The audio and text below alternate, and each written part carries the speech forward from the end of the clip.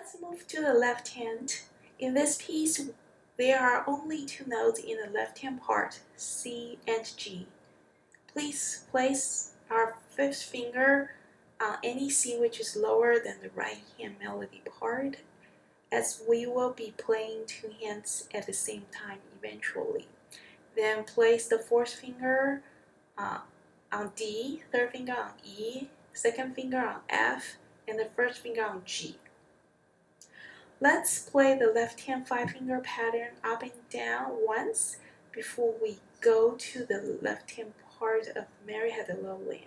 So C, D, E, F, G, G, F, E, D, C. Great job! Now we are ready to work on the left hand accompaniment. For this song, we will only be using fifth finger and first fingers.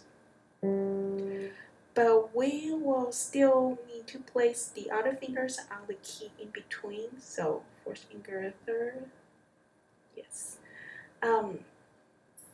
Let's play C and hold it for a few beats. So C.